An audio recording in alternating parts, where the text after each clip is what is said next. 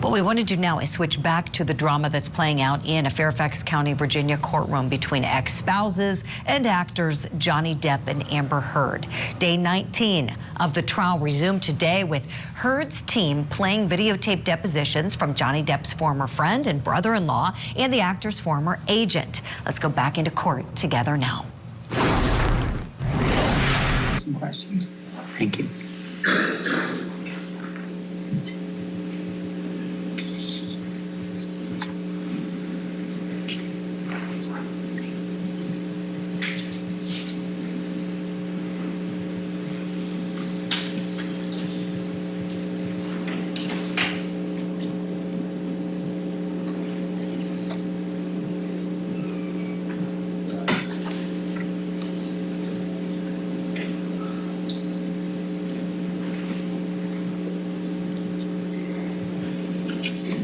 Okay, thank you. I've read it. Okay. So directing your attention to exhibit number 11. So because there's a number of these, so maybe we can just clear it up right from the start. So we have conversation. If you look at the top, conversation, 6 messages, 3 parties, over 209 minutes. And it has this first one, it has a date and a time, and it has a telephone number. Do you see that? I do. Okay. And then it has some email messages, or text messages. It looks like it starts with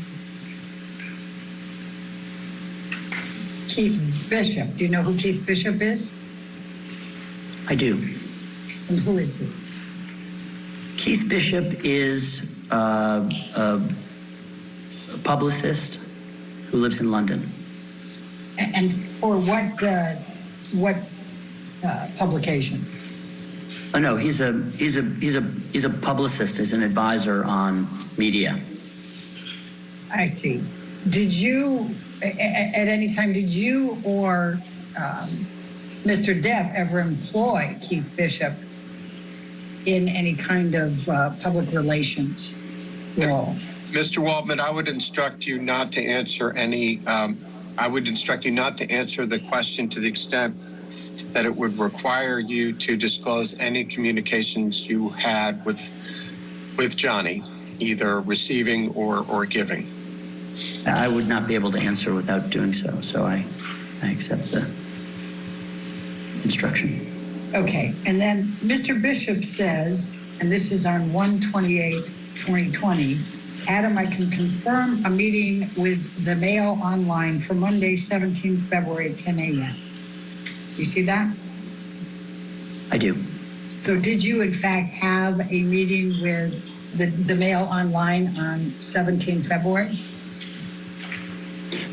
I couldn't say sitting here now definitively that we met on Monday, the 17th of February, no. But I see this, and it wouldn't surprise me if we had. And was Mr. Depp with you when you had the meeting? I believe Mr. Depp was with me when we had this meeting. And you were representing Mr. Depp at the time, correct? I would instruct the witness not to answer that question based on attorney-client privilege. I accept the instruction. When did you obtain the audio tape that you're referencing in this text message? And I would instruct you not to answer the question to the extent it would require you to disclose any communications you had with Mr. Depp, your client. It would, and so I won't be able to answer the question.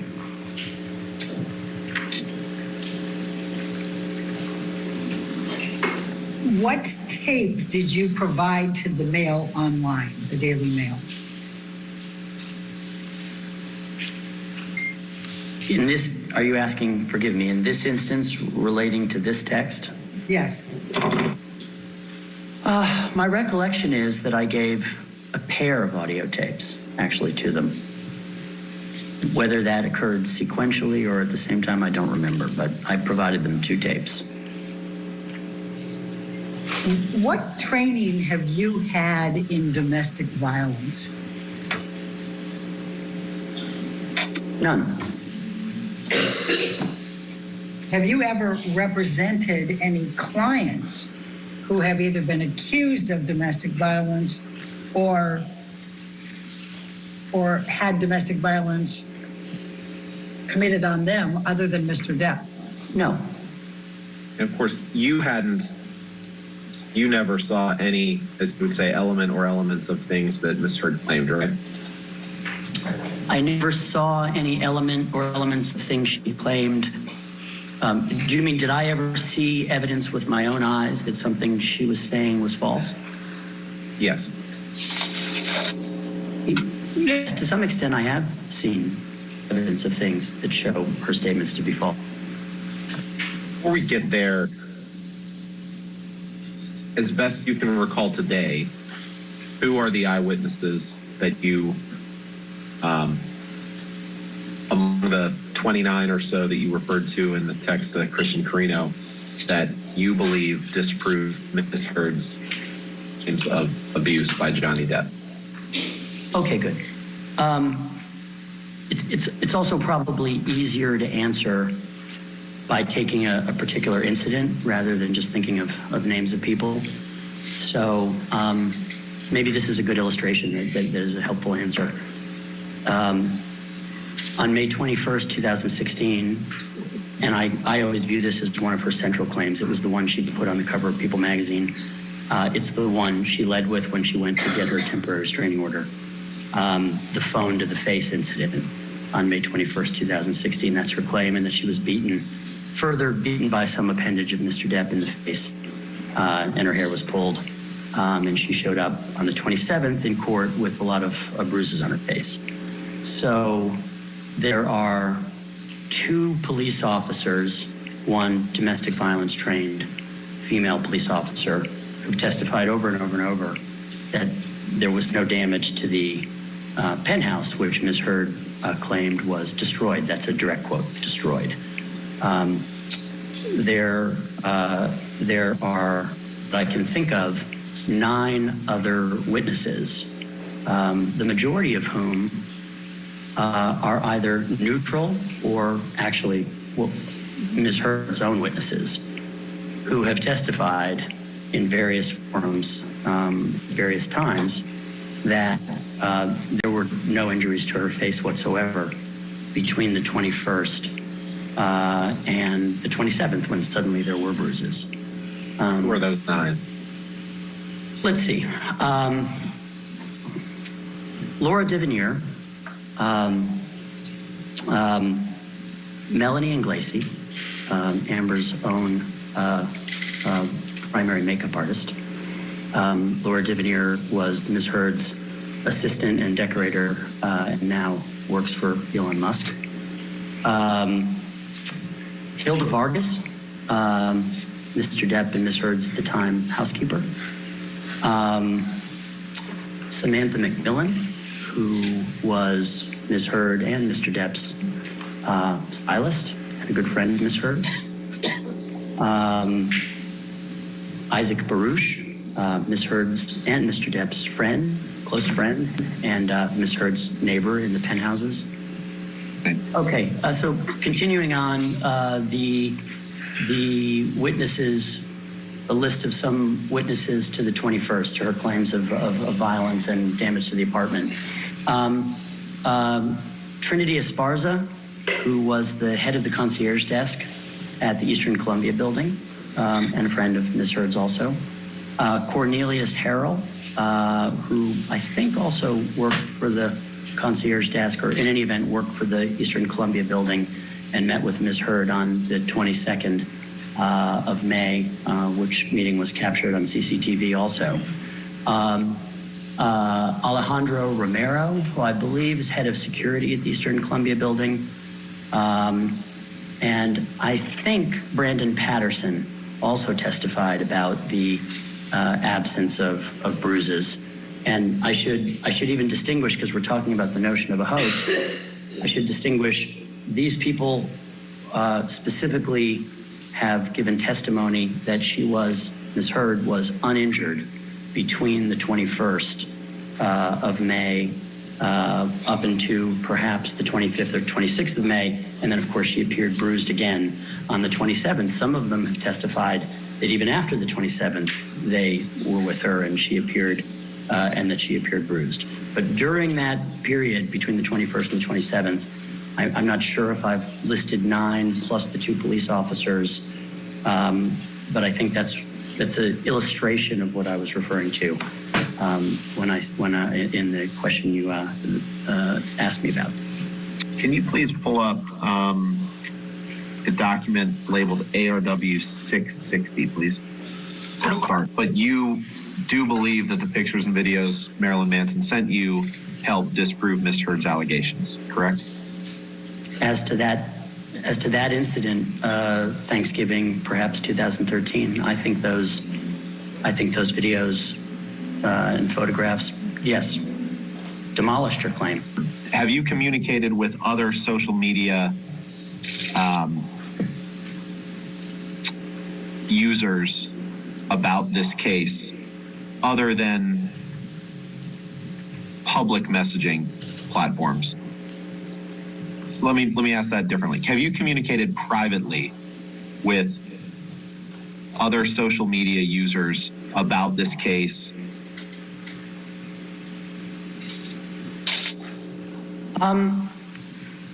Other social media, I want to make sure I'm precise. Other social media users?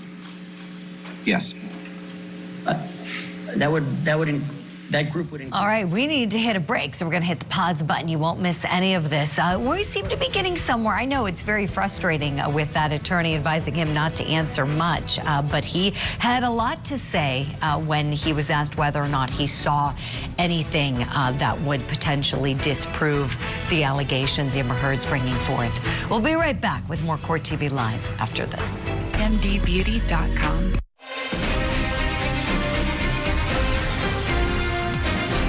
Welcome back to Court TV Live. I'm Julie Grant. Thank you for being with us. So if you're just now joining us, we're in Depp versus Heard in Virginia. Let me set the scene for you.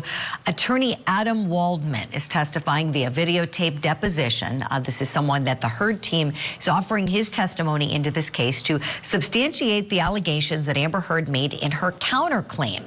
She is saying that this attorney who represented Johnny Depp made statements about Heard that were false. And if it can be established that he made them at the direction of Johnny Depp, then they might have something there. But as we saw, this attorney has an attorney representing him, and he is telling him not to answer anything that would implicate him or Johnny Depp in any way. Let's go back in now, where we pause the video. Almost everybody on earth. Have you provided information about this case to other social media personalities who then post that information?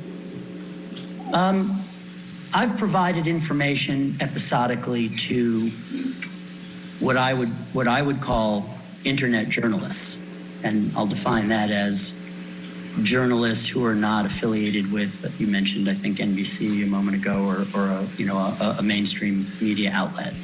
Have you communicated with a social media user who goes by the name That Umbrella Guy? I've had several phone calls with the person who goes by the name That Umbrella Guy. I don't actually know his real name. Have you communicated with him other than through phone calls? I don't remember doing so, no. What are other, well, let me ask you this. Have you communicated in a similar fashion with someone on social media who goes by the name That Brian Fella? Yes. What about someone who goes by the name The Real Laura B? Yes. And have you communicated to those individuals listed evidence that you believe suggests that Ms. Heard's allegations are hoaxes? I would say I communicate with the internet journalists, because we put them in a category calling them that. I've done that. Exactly the same way I would communicate with mainstream media. If they have questions about evidence or the facts, I'll inform them. And have you, when you communicate with them, do you do so, you testified some by phone, correct? Yes. Do you do so by text or messenger platform? Largely, I think by phone, but if I communicated in writing, it would be probably by signal. Can you please pull up the exhibits ALH 17001 to 2, please? Showing on the screen, exhibit 24. No, my question, well, my first question is that in that box where it says first on the record statement from me regarding the body cam to RTL, Adam Waldman, Johnny Depp's attorney, is that a statement that you made to a German media outlet called RTL? Yes. And in that statement, you say that LAPD have now opened up a criminal investigation into perjury of Ms. Heard, correct? Yes. Did you make a correction to RTL when you learned that the LAPD wasn't in fact investigating Ms. Heard for perjury? Well, the way you've characterized it is not exactly what I would agree with. The LAPD told me that they were investigating the perjury claim at that time. Then sequentially came the statement. Then came notification from the LAPD that it was actually the LA Sheriff's Department that was investigating it, and that was the last I heard about it. And who notified you from the LAPD that it was allegedly the Sheriff's Department who was investigating it? The same desk officer at Foothill. And when I say he's the desk officer, I don't know if that's not necessarily the job title. How did you find his, do you have his contact information? I don't think I do. I don't know, but I don't, well, I'm not sure. And I'm sorry if I asked you this. How did you come into contact with this desk officer? I brought a binder of information, including the statements that had been made and the evidence showing that those statements were false. In your view? So you took a binder to the LAPD and spoke to this desk officer? Correct. And was that the only time that you spoke to this person? The 2 times. Were they both in person? Oh, maybe it's 2 or 3 times. No, no, 2 times we're on the phone. Was the first meeting in person when you brought this binder? No, the first was on the telephone.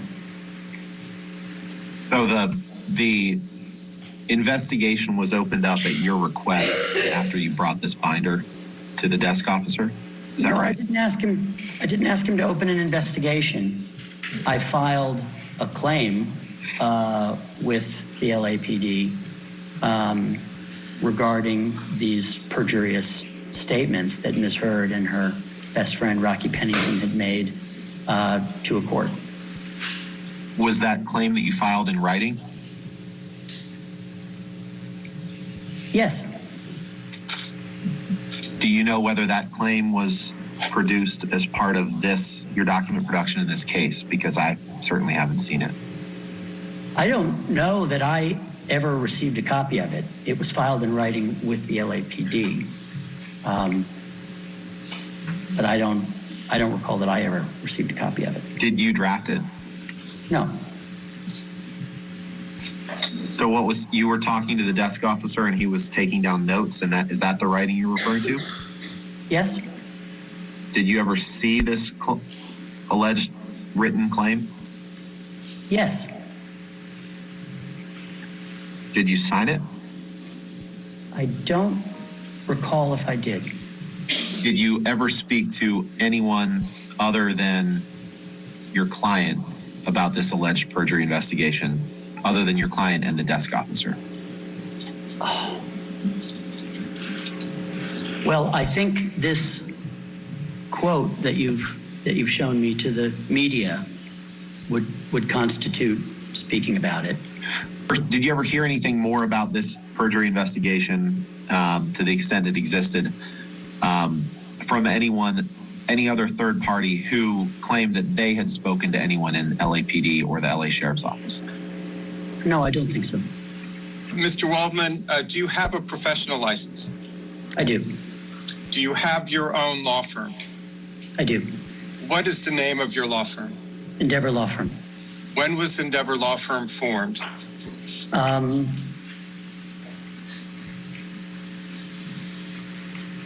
think it was in 2005. And who was it who formed your law firm? It was I who did it.